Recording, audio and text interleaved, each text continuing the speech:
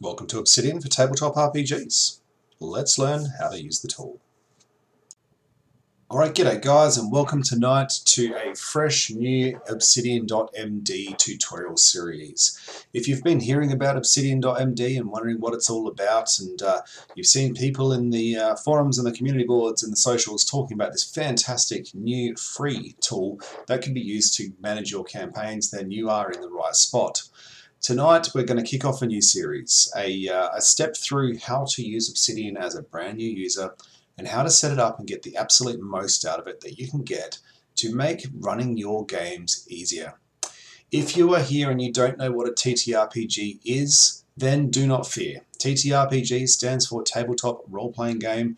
We're a whole bunch of nerds. We like to roll dice and tell stories, and we use Obsidian.md to basically help manage all our information. But I have found that other users do get value from these videos as well, so feel free to stick around, you might learn something. So without further ado, let's jump in and have a look. So, what is Obsidian?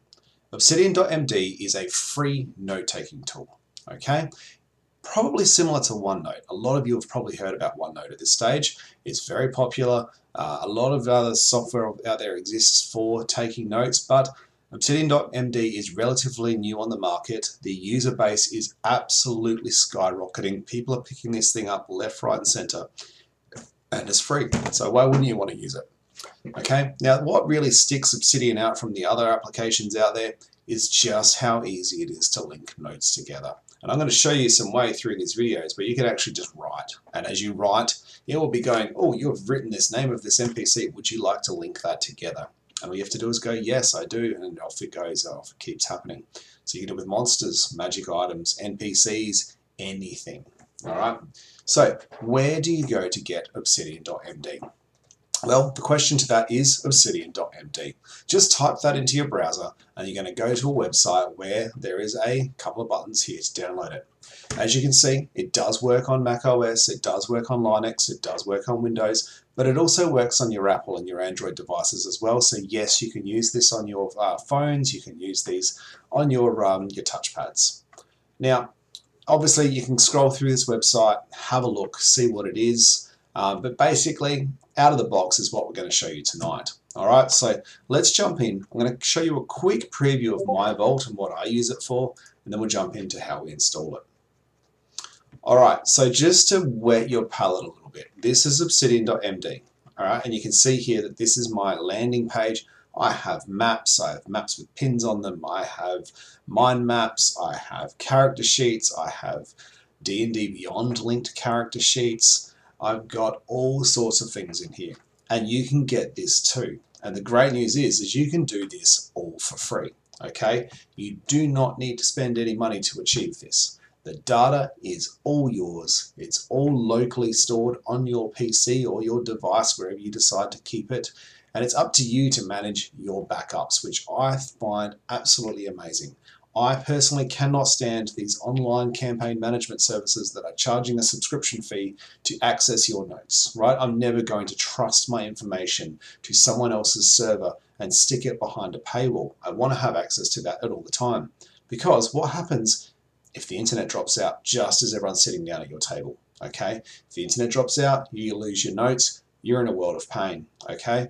But with a tool like Obsidian.md, it's actually all localized, all right? So as long as you've got a way to synchronize your notes to the device that you're going to use during your game, which might be the device that you're using right now, okay, you've got no problems. But how do we get to this point, okay? I use a lot of plugins, and there's a few of you who have been following me for a while and be like, yeah, he uses a lot of plugins. And I've got a lot of other videos. We can step you through how to install those. But this series is designed to step you through that process from the beginning. So to start off with, what you need to do is go to this website, click the Get Obsidian for whatever system it is that you use, and complete the install, and then go ahead and open Obsidian. Now the first time you open Obsidian, you're probably going to see something similar to this. You're not going to see this whole list of stuff over here on the left. That's just me playing around and testing. This is a list of all your active vaults. But over here we have a couple of options for Create New Vault, Open Folder as Vault, and Open Vault from Obsidian Sync. Now the first option you're probably going to use is create new vault. Create new vault is effectively, well, let's just go through it. Vault is effectively a folder on your computer that Obsidian knows to look at. And Obsidian is effectively just working with folders and files on your computer. So we're going to create a place to put it. So let's go ahead and do that. Click the create button. All right. Now, what are we going to call our vault? You can call it whatever you want. I'm going to call mine TTRPG Campaign 6000. Because why not? Then we get to pick a location. Well, let's tell it where we would like to put it. Now, I personally have all of my vaults in the same spot, so we can stick it in here. All right, yep, this should work. There we go, we've got the Obsidian. All right, we've now started here. We've got a fresh, brand spanking new Obsidian vault. Now, I'm just going to click back down here, down the bottom left, to the open the vault button, just to see what's actually happened. We can see TTRPG, it's in the f.obsidian folder, and it's got its TTRPG Campaign 6000. All right, we can reveal the vault in the System Explorer. So let's just go ahead and just do that just quickly to have a look. Here we can go, we can see it created a folder for TTRPG Campaign 6000, and inside of this there is a .obsidian file. Now, you might not see the .obsidian file. The dot in front of it generally means that that's a hidden file or folder, but right now, what you need to understand that this folder here, this is what we call your vault, and this is where we're going to store all of your notes. All right, so let's go back to Obsidian. We've got a brand new vault. What can we do with it? Okay, at the most simplest form, Obsidian is here to take notes and make folders. That's it. All right, so let's go over here to the File Folder Explorer, which is over this way on the left, and you can see up here there's some buttons for a new note and a new folder. So let's start with a new note. This is new note. All right, I've entered a name for it. Now, I just want to show you what exactly that did. So I'm going to go back here and I'm going to open up my vault in the System Explorer and just show you that we now have a note. Now, if I open this note with Notepad, it's empty, but you can see there's a name there, okay? Now, let's just go through and do this again, and I just want to put this is my text into my note, okay? And if we now come here and we open up the new note, actually we're going to open this in Notepad just for simplicity, we can see here, this is my text, is right there, all right? And that's all we've done is we've written effectively text into a notepad. And you're probably sitting there self-scratching at me going, why do I need that? There's nothing cool about that. I could make any note in Notepad. And you're absolutely right, you could. But also something to consider is just how powerful that becomes, right? Because yes, we are just creating notes, they are just text files, and you can open them in a notepad. And what that means is 10 years from now, if you need to get your data out, you certainly can, because you can just open it in a notepad. All right, but let's go a little bit further. We're going to create another new note. We're going to create new note 2. Okay, so we now have new note 1, new note 2. All right, just to make sure you're following along, yes, there's another file there. Yes, it's a MD file. .md stands for Markdown. All right, and what is Markdown? Markdown is a formatting option that's used in websites usually. And other common tools. It's really quite easy to use. So Reddit, for example, uses Markdown. And the benefit of Markdown is it comes with all these predetermined sort of formatting options. So for example, if I would like to make a heading in my new note, I can say table of contents. All right, all I did was put a hash and then a space. All right, and then I wrote the name of my title, and that is now a title. Now, as you can see, I can put some text under that. Then what I can do is put another title. Okay. So already I've got information that is grouping. It's got the ability to minimize and maximize it and lay my data out really easily. I didn't have to worry with any sort of like highlighting, fonts, colors, formatting, none of that. Okay. I just said hash in front of it, that makes it a title. Now, a cool thing that you can do is we can say smaller title. Notice that I put 2 hashes there, and it's smaller. if I put 3 hashes, okay, we get smaller and smaller. Now let's put some text under that. I'm going to copy this down here just for the sake of it. Alright, now notice this one minimizes. See how the smaller titles all stacked in underneath the large ones. So it's got this sort of hierarchy thing going on inside of your notes. And look, for you guys who are playing your TTRPGs, you can probably already start to see some useful stuff in here, right? You can have your chapter headings as the sort of the top level 1 hash, and then underneath that you can have subheadings for sort of like, you know, subsections within that chapter and that content, and that way you can make it really easy for you to navigate your information. But what else can we do? The core feature of Obsidian is the ability to link from one note to another note, okay? And it's super simple to do.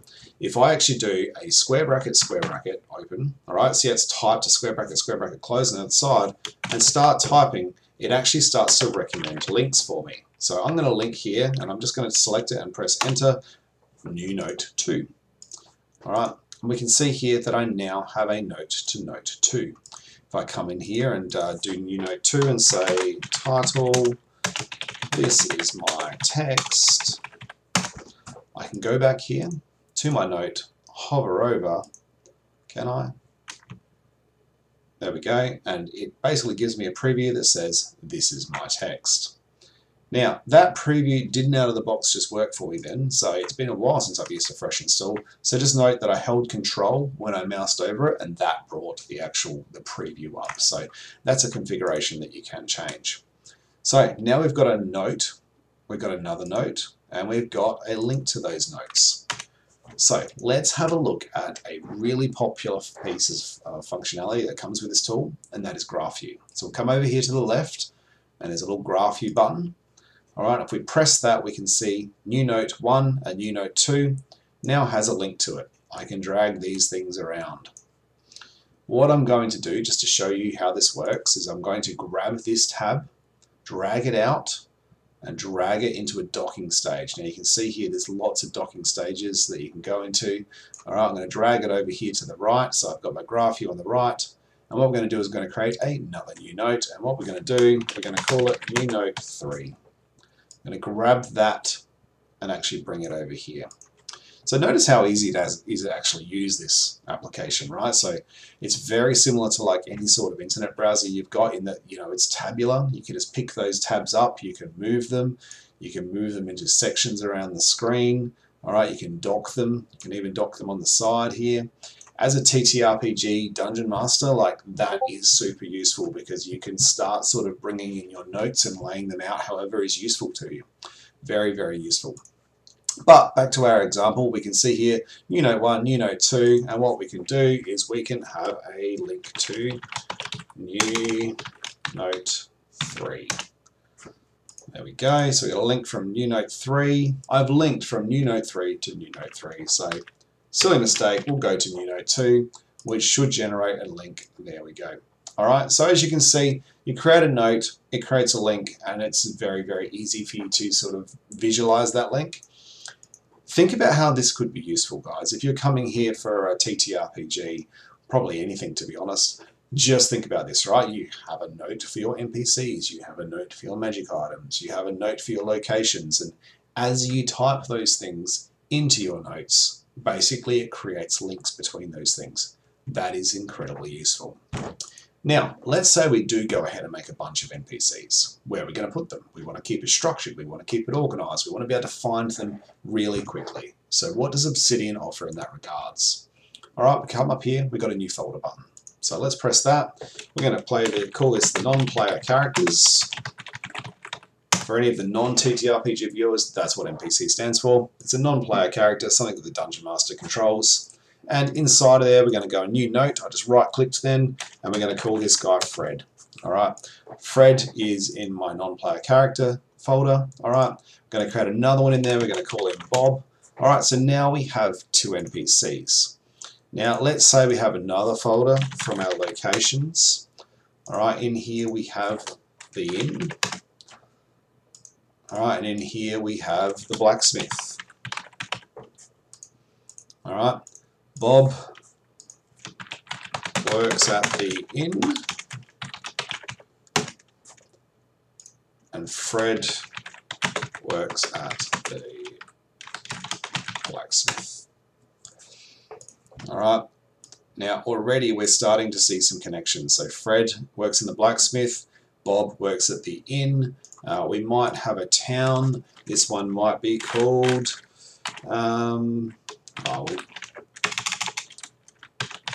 people know the world of Ferron, right? Like that's one of the core areas. Inside there we might have Shadowdale, all right, which is one of the cities.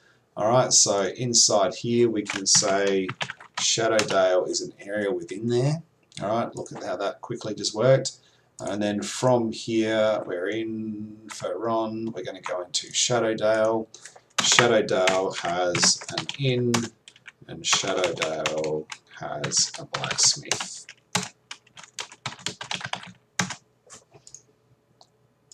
All right, and now if we go back to our graph view and have a look, all right, we can now see we've got the continent, all right, that's linked to Shadowdale. All right, I think I've done it from the wrong ones. I should have done this from Shadowdale. All right, but it's very easy to fix. So now we have the continent, we have the city, we have the inn, and then we have the NPCs, right? It's creating that note structure for us, just so we can visualize that. Now, some people will find GraphView to be amazingly useful. I personally don't use it. And just to show you why, I might have to wait a few seconds for this to load. Once you go a little bit overboard, GraphView does run rather slowly. So I personally don't find GraphView to be that useful. It's fun to look at. I love coming in here and seeing this sort of cancerous growth that is my world. You can see all of the linked connections together through all of the components of my world. And of course you can navigate around here using that as well. But, you know, it's not really that useful to me when I'm running the games. All right, so just something to consider. Outside of that though, what else can we do? All right, well, I'm going to just quickly copy a picture. Let's say we have a picture we would like in our notes. Now, there are some tools out there where you have to host your images online, find the URL, and then link the URL into your notes. Or you could just come in here and use Obsidian.md where you copy it onto your clipboard and then you press paste. Okay, that's it. We now have a picture. But just to show you what that did when I pasted it, all right, this is my vault, and what we're starting to see is the image is in here. We've got the two folders that we created. Inside of there is the notes that we created. All right, so this is all a vault is. It's just folders and files. It's fantastic. Now, in Obsidian, we can do something fancy, which is called make an attachment folder. And this is super handy, right? So if you're going to be like pasting images into your vault, you're going to very quickly lose control of your structure. So I do recommend that everyone creates what I like to call the Z_attachments folder. Now, you don't have to put a Z_, but the reason why I'm doing that is just so that it actually sorts to the bottom of my list. All right, so your folder list will basically sort A to Z. So if you put a Z in it, it's going to go away to the bottom. Then you right click on that folder and we go set as attachment folder. All right, now if we come over here and I'll just grab another image, I'm going to do a copy and then I'm going to come in here and do a paste. All right, let's have a look. Where did that image go? It didn't come in here. Okay, it's now in my Z_attachments folder. So that's just a really simple tip, guys, for keeping your vault structure nice and clean. Some people like to go further and have like subfolders inside of there, and then they organize things as they go. So what I'm going to do is I'm going to drag that pasted image into that folder, and off we go, and we're good to run. Now here I've got an image. All right. Pasted image, it's not really a good thing, so something I like to do sometimes is actually just right click on it and go rename, and we go red dice 1. Always update. Do I want to update my link? So wherever my image is being referenced, would I like to update it? You know what? Yep, always do that. Now I'm going to just do this one as well, and I'm going to rename this one to the Obsidian logo. Press enter. All right, and now that's going to be renamed, and you can see in here that that's renamed that. And obviously if we come in here and have a look at our Z attachments, you can see it's renamed those files as well. So as you can see, management of images is very, very easy. Alright, so what else can we do? We're in here, we're making our notes. We've got headings, we've got links, that's all very well and true. For anyone who was picking up the fact that I made some dot points, so dot point 1, alright, dot point 2, dot point 3. So all I'm doing there is I'm doing a dash, alright, and then typing my text, and the Markdown is automatically converting that to a dot point. Alright, I don't need to do anything extra there, it just does it on its own. So that's a really simple way to do things. Now, so what can we do? Can we do bold? Can we do italics? Alright, so bold, Control B, yes we can. Alright, just like working in Word, you can see it puts the star there. Alright, so we're going to do a bold test 2. If I come here and do star, and then go to the end and do star, I can manually make things bold as well. Now italics, does that work? Yes it does, that's 1 star. Now the one thing that doesn't work with, well, it doesn't work natively with Markdown is underline. Alright, you can't do an underline. Alright, you can get some Markdown, we'll go through that at a later point, or sorry, some CSS you can get to turn on underlines. It is possible using some HTML code, but you know, just get it in your mind, you know, just don't use underlines, right? You've got bold, you've got italics, you've got headings. Headings are the primary way you should probably be sort of highlighting information. So I use headings as sort of like to organize my information and put it into elements and categories, and then I use bold to sort of highlight those things within an area. So that works out quite well. I just want to test this. I actually don't know if this will work. Yes, it will. I can also do highlights. Okay, so an equal sign will then highlight that word and do an equal sign at the other end so that you can take that highlight out. And look, that is pretty much the nuts and bolts of how you're going to make a note. For anyone playing along at home, there is another important one, and that is tables. Tables are a bit harder in Markdown. So much so that I'm not going to show you how to do a table manually because I don't do them manually myself. Alright, we'll deal with that in a future plugin. For anyone who wants to play with it right now, do a search for the Advanced Tables plugin, get that installed, it will make life a lot easier for you. Alright, so we've got some basic notes, we've got some basic links, we can see the tabs that can be used to sort of move around and have a look at things. What else can we do out of the box? So let's go and have a look. Come down here to settings, and what we're going to do is we're going to come in here to appearance, and just to show you that it's possible, we've got a base color scheme of dark and light. Oh wow, look at that, that is bright. Okay, so this is a Markdown application with CSS on the top of it. So what that effectively means is you can apply visual templates to your notes as well. So in this case here, I'm using the default out-of-the-box theme, but I'm using the light theme now, and you can see it's completely changed the look and feel. If we come up here to settings though, and we go to appearance and we have a look at themes, alright, we can actually come in here to manage and have a look at this, right? This is all of the different themes that are available, alright, made by the community.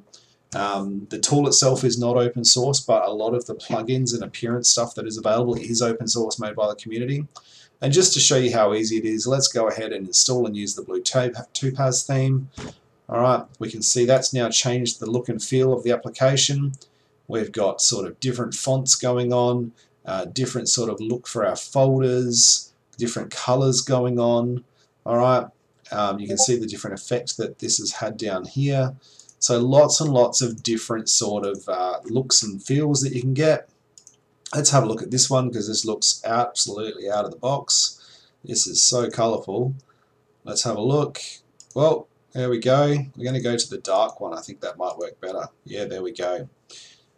Alright, so hopefully you can see that it's very easily changed, right? You can customize the absolute buggery out of this thing, right? Like, you just come in here, change the CSS. If you get bored of the way your vault looks, you can come in here and just change it. It's that simple. And, you know, if you would like to have a D&D look, There is some D&D stuff in here. I recommend you have a look for my video on the ITS theme. But the ITS theme is the one that we generally use in the TTRPG area. Well, I mean, I generally use, lots of other people use different ones as well. But the ITS theme comes with some fantastic TTRPG stuff, and I will show you that in a future video because it's a little bit more complex than just pressing go. It's got a lot of custom stuff that's really cool that you can do as well. Alright, so let's just go back. I'm going to stop using the ITS theme. We're going to go to the default theme and just use this theme.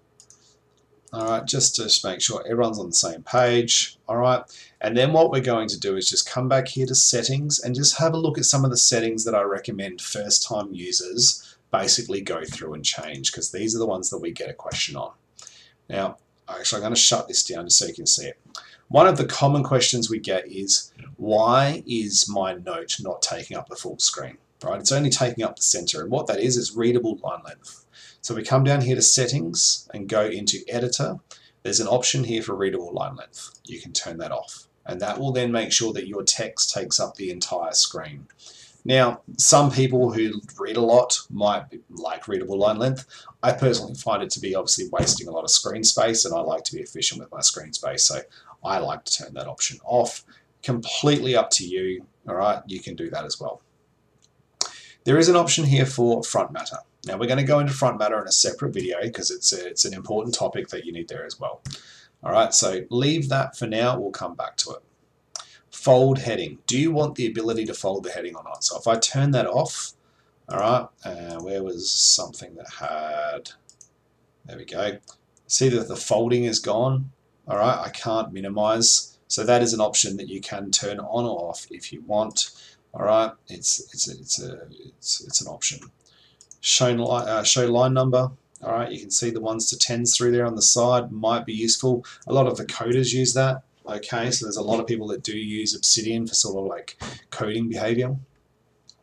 One of the very common things we get questions on is, does it have a spell check? The answer is yes. You can come in here, turn on your spell check, come in here and pick your language that you would like to use. I'm obviously an Aussie, so I'll go and use the Australian dictionary, and then I'll come through and just basically cancel out the rest of that. And to be honest, I don't think I really play with any of the other options. Alright, now something that I do like though is that in here we can see that we have a default view for new tabs. We have editing view or reading view. So when you open up a new tab, do you want it to go into edit mode or into reading mode? And what that is, see here, we've got this little icon up the top right where we're in editing mode and we can type. If we go into preview mode, we can't type. And it does what we call as rendering the note.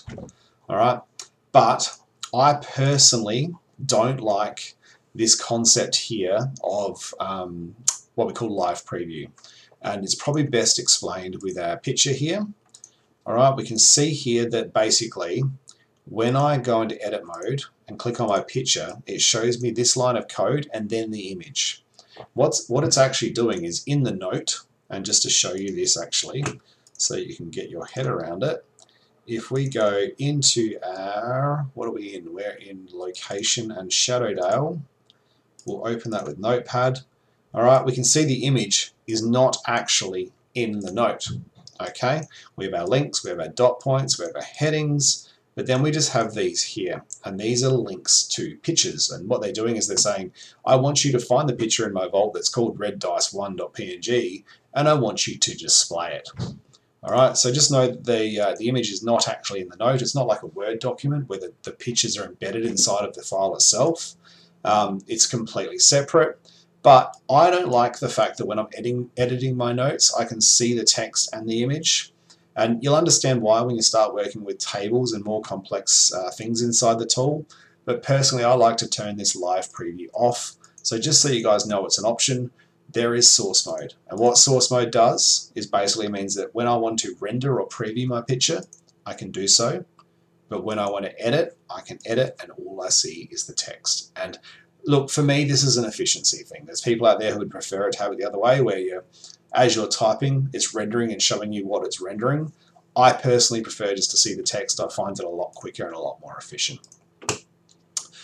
Alright, so inside of here there's a file and links. There's some more options that you can go through and play with. So default location for new notes, you can create a new folder here if you like. There's would you like to use wiki links? I do recommend that you leave that turned on. Here's an interesting option though, detect all file extensions. So just a note for our TTRPG community, if you were to go and drop all of your PDF files into your vault, then be aware that this tool can actually show you that. Let me see if I can give you a quick example of that. Alright, grabbed a adventure PDF. Alright, as you can see that's rendered inside already. Alright, and let's just do a test here, like can we actually link to our PDFs? Alright, yes we can. And note that if I stick the exclamation mark in front of it, I can also render that PDF inside of another note and I can link to it. Alright, so once we've got the preview happening, once we've got the rendering happening, that's really useful. Now just to take you back to the images actually, I think that's a really good lesson for you guys to have was just quickly how those pictures are showing. So just a heads up that this is how you obviously do a link, square bracket, linked to something, so red dice for example. But note here that the explanation in the front is actually what makes it render. So right now I don't have an explanation on the top one, so therefore it just displays me a link. I can hover and go to it, but if I put the exclamation mark in the front of it, it will actually render it and display that image properly. Alright, so there we go. So we've basically gone through, we've got an attachment folder set, we did that before. We've gone through the editor and the appearance. There's a whole section here on hotkeys. For anyone who knows what Vim is, you can also enable Vim in the editor mode, and you can use hotkeys for just about everything. But there is also a super useful piece of functionality here, which is community plugins and core plugins. Now, community plugins is basically cool stuff that comes with the application out of the box. Okay, I will do a separate video on some of those just to show you what they mean. Some of them are quite extensive and there's a lot of different stuff in there. I do have a lot of videos on those things as well, so feel free to go through and have a look.